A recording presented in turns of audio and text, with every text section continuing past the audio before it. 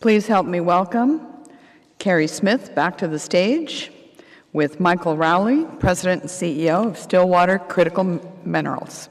Gentlemen. Thank you, Joanne. Welcome, everybody, I guess, to the afternoon session on day 2. I hope everybody's enjoying the weather and the venue. It's a lovely spot.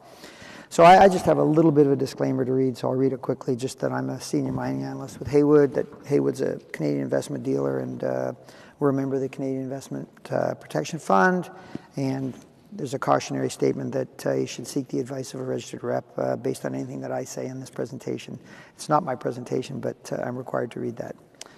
Okay, so I just want to introduce Michael Rowley. He's the president and CEO of a company called Stillwater Critical Minerals. The name change has just happened. It was Group 10 Metals, same ticker, and you did not do a consolidation, as I understand it, so everything's kind of the same. So what we thought we would do is have Michael just kind of run through. He's got a half a dozen slides to give people a flavor for what the company's up to. Obviously, as you can tell, with the Stillwater name and critical minerals, it's PGMs and some nickel in there. But he's going to run through the slides, and then we'll be able to have a little bit of a discussion about what their plans are on a go-forward basis, and then there'll be a bit of time for questions at the end. So I'll pass it over to Michael. Well, thank you, Carrie. Thank you for joining us. We are indeed Stillwater Critical Minerals, and we have a robust debut in the U.S. in a famously productive U.S. district and excellent expansion potential, which I hope to relate to you here. That was a forward-looking statement, and that will not be the first forward-looking statement. These slides are available on the website. I'm going to move pretty quickly through them so Carrie and I can get to talking. Management team is truly veteran, and you'll see a lot of NovaGold pedigree here. We're following that same playbook: district scale assets, bear market acquisition. Technical team is truly world-class, and those first 2 names on the list, Stanley Grobler, Albie Britz, were added just recently. They both joined us from Ivanhoe's Platte Reef project, and that speaks to the potential that we see in Montana, their interest in joining us, the exploration upside that they see, and it won't be the first time you hear the Platte Reef term in the context of our work in the Stillwater complex. The names farther down the list are veterans of the Stillwater district. Justin Modreau is actually the vendor of the property. He and Mike Austenson, both 20 years experience. Craig Bowe is a worldwide expert in these ultramafic rocks. Truly a world-class team and the right people to take this forward. The USGS is worth calling out here. We've partnered with them now for, I think, 5 or 6 years. They write the critical mineral supply list for the U.S. government, and that's worth noting. They've been studying the Stillwater complex for decades now. We're also partnered with the University of British Columbia on carbon sequestration, and this is a theme that you've heard in other ultramafic projects such as Canada Nickel. We have that same capacity, and we're looking to advance that. We passed a major milestone last October with the debut of our first inferred resources on the project. We ran a 0.20% nickel equivalent cutoff, shown here, 157 million tons at a 0.45% nickel equivalent grade. That's 1.2 grams palladium equivalent. Key point here is that that's nearly 700 million pounds of contained nickel as sulfide in the U.S. And there really is a very, very short list of exploration projects, even development stage projects, with nickel sulfide in the U.S. Significant value from PGEs, 1.3 million ounces of palladium, 3/4 million ounces platinum. In total, 1.1 billion pounds battery metals, 2.4 million ounces PGEs. I don't think the market has really factored that into our share price yet. It's a 6.8 million ounce gold equivalent for those that think in terms of gold. We also show good continuity on these models, and with that comes optionality on mine method. At a higher grade, as shown below there, at 0.35% nickel equivalent cutoff, grade goes up, size comes down, but as you'll see in the images to follow, we're wide open for mining methods here. And then a key point, we have 14 holes pending from our 2022 expansion campaign, and those are a resource update for us. We are 42% nickel by value using the prices in that October 2021 study, 20% palladium, and then on down through copper, cobalt, platinum, rhodium, gold. Significant chrome there as well, but we've not yet brought that into the economics. So the objective here is to become a primary U.S.-based supplier of low-carbon critical minerals, and we're doing that in a famously productive U.S. district. 8 of our commodities have been listed as critical by the U.S. government. Montana is an excellent place for mining, and we've just heard an update from Robert Friedland on his Ivanhoe Electric IPO. He is focused on this state, Arizona, and the Pacific Northwest of the U.S., and that's good news for us. We've also got Rio Tinto in the district. That's a really good look at our claim block, and it is remarkable for a junior to have a position like this. Our claims are shown in yellow, and our neighbors, Sibanye, shown in gray. We share the Stillwater complex with an $8 billion major. This is the highest grade, their deposits are the highest grade in the world for palladium platinum, and the largest by far in the Western Hemisphere. It's a beautiful layered magmatic system. It looks a lot like Bushveld, and that brings the Platte Reef parallel that you see in purple there in the figure on the left hand of the slide. 3 mines operating in the district and a smelter, refinery and recycling complex in Columbus, Montana, just off the screen. Big land position, 100% owned by us. Zooming in on the 12-kilometer core area of the project, our deposits are shown in yellow, and they only look small because of the 12-kilometer scale. That is the 1.1 billion pound, 2.4 million ounce resource. Terrific expansion potential. In blue, you're seeing conductivity, and in pink, chargeability at a high-level cutoff as a result of our 2020 induced polarization survey. These deposits want to connect across 9 kilometers and even to the west there for a further 3 kilometers. Next slide, we'll zoom in on that DR and hybrid deposit area at Chrome Mountain, which is getting a lot of attention. We're seeing a lot of magmatic disruption there, and the Platte Reef parallels are particularly real in this part. In the center of this image, you have the 6 holes that we drilled at Chrome Mountain in 2021, and our confidence that we've successfully grown this resource for debut later this year. We're hitting long lengths that are above our cutoff grade, and then 2 key discoveries called out there, 8.5 meters at 1.7% nickel equivalent, and 125 meter offset from that, 13.2 meters at 3.3% nickel. We're hitting high grade in places that has never been identified before, and we're hitting mineralization that's never been seen at Stillwater before.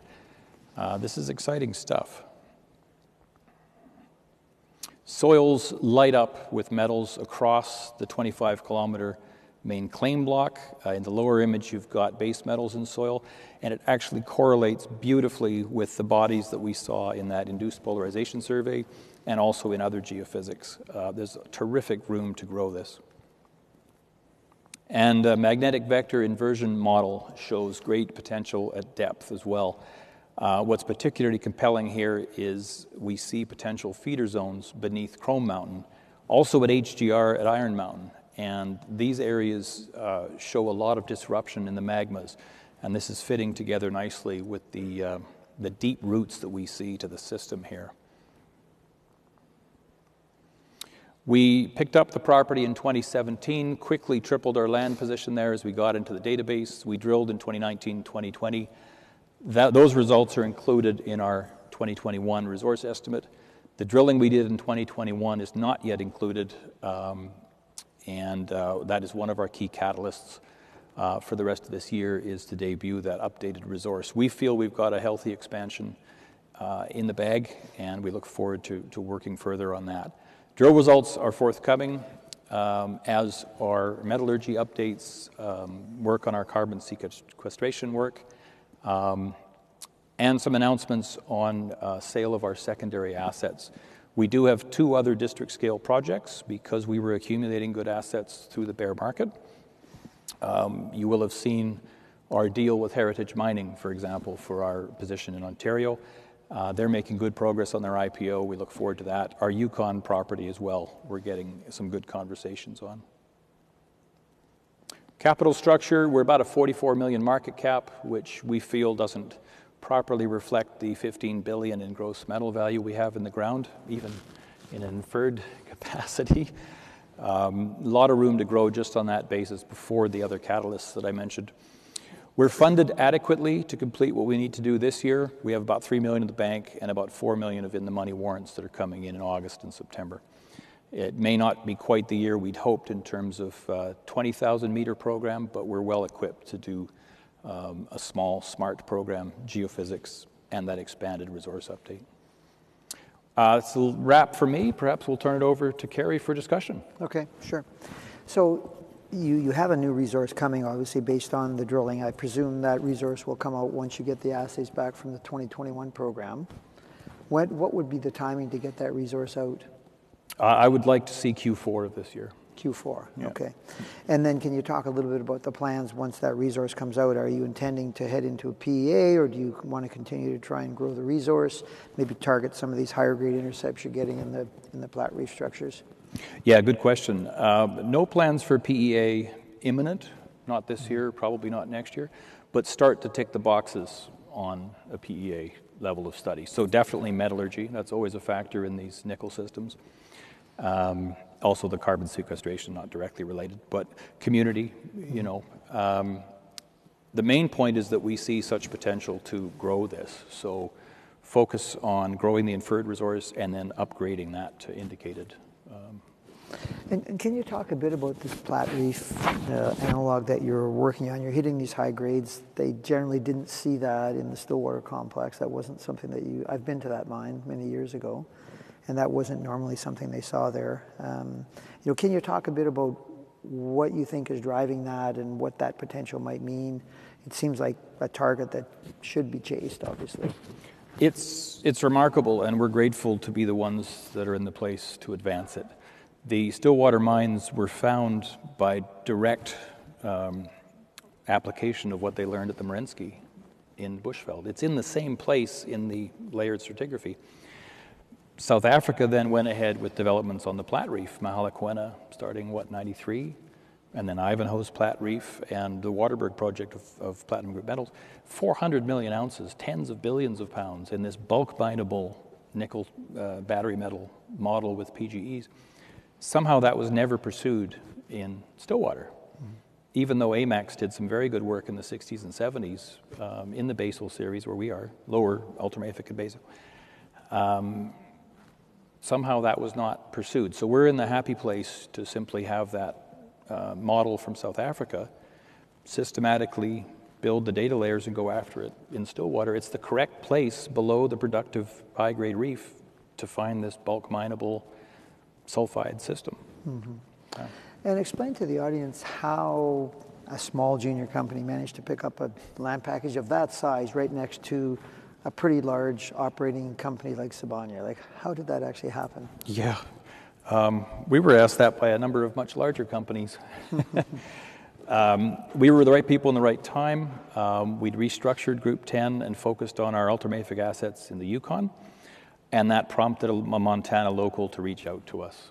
So the short answer is, for all my work building the other projects, this one came in through the info@ email address. Oh, wow. Justin Madru is the vendor's name. He's our geophysicist there in the list. He had watched a bankruptcy. He'd watched the claims come open. And thanks to the antiquated nature of U.S. staking laws, it's very hard for you or me to see what's available. He lives locally. He loves the project. He made the first acquisitions, and we worked with him to stake the rest. Mm-hmm, mm-hmm. And can you maybe talk a little bit about the permitting environment in Montana? I mean, Stillwater's been there for a very long time, so that the permitting regime that they went through is obviously significantly different today. And obviously you would be looking at an underground operation. An open pit is, I guess, a non-starter in Montana. But can you talk a bit about how the permitting would actually work for something like this? Sure. Our ground is past producing. That helps. And you're correct that the three mines next door to us opened in 1986 and have expanded ever since. So this is clearly good country for mining. Their good neighbor agreement is a template for industry, I think, actually. They've recently expanded their tailings impoundments, so I think this is very friendly country. For us, in terms of our exploration permits, it's just a wonderfully clear process. They're clear that this is going to take 3 months and this is going to take 90 days, and we file it and and we get it done. And is there any of the ground patented, or is it all BLM? This is all unpatented ground. Unpatented. So BLM would be the lead agency then, or? Correct. Okay. Yeah. Okay. And so the program that you've got planned this year, just, you've got the resource coming out sometime later this year, it sounds like. And what would your burn rate be for the next 12 months, and what would you hope to accomplish in the next 12 months on the project? Well, we'd hope to do more. We're limited by funding, frankly. As you can see, we're not limited by targets. We're permitted on 50 drill pads for 5 years. So budget becomes the question. We're burning about 150 grand Canadian per month normally. And from there, it's what we choose to ramp up in the exploration season. So we're drilling for about 350 US per meter. 5,000 meter program is comfortable from where we sit. Had hoped to do 20, and we'll see how conversations here at the show pan out. Right. We are definitely mindful of dilution, though, and the fact that if the market continues the way it is right now, it's not the market. It's not the time to burn a lot of cash and dilute. It's the time to focus on essential tasks. And on the shareholder registry, who are the largest shareholders then? Board and management are 22%, Right. Myself included. I think I'm 4 or 5%. US Global is a significant holder. Sprott Asset out of Toronto. Number of other high net worth and some lesser known funds too. Okay. And the last financing, the last raise you did to fund the program was done when then, Michael? That was July of 2021 at a 40 cent. At 40 cents. It's a half warrant at 55. Okay. So are those the warrants that you are expecting to come in then, those warrants? No, the warrants that are coming in now are from the 2019 placement. They're 21 cent. Oh, 21 cents, okay. So even at today's 26 cent, we got good comfort that they'll come in. When we are actually in a position to hard call them as well. They've been triggered, but we have not wanted to do that. Okay, and they expire when? August 6th and mid-September. Okay, so they're near term then. Okay. Very, very near term. Yeah, because that would be key to get that cash in to just keep you going, obviously, and keep the program going. Yeah. I mean, dilution's a tricky thing, right? You want to push your projects ahead, but you don't want to dilute yourself unnecessarily. And we've had examples where that's happened. The latest one I think back to is Barkerville. Yeah. They continued to raise money. They could always raise money, but they were always raising money at a lower price. Yes. Which at the end of the day doesn't really get you where you want to get. And if your news isn't getting you a higher price, then I was talking with Jeremy of Treasury Metals last night. Just do the work you have to do to advance the project. For us, it's resource in a smaller program, geophysics.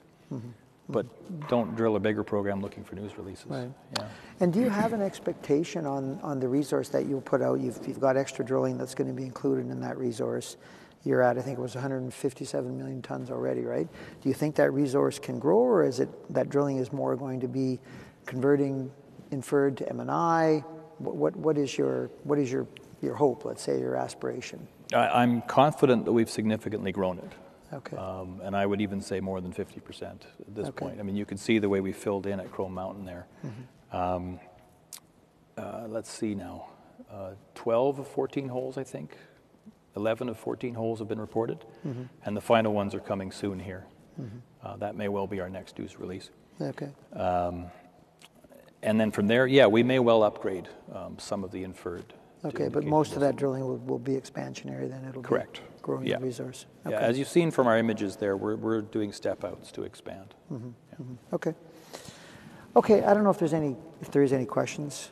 We could take one. I don't see anything. Okay, that's great. Thank you, Michael. Great update. Appreciate it. Thank you. It's a great space to be in battery metals for sure. In the U.S. Yeah, in the U.S. obviously, of course. Yeah. Great. Thank you very much. Thank you. Carrie, Michael, thank you. Thank you. Thank you.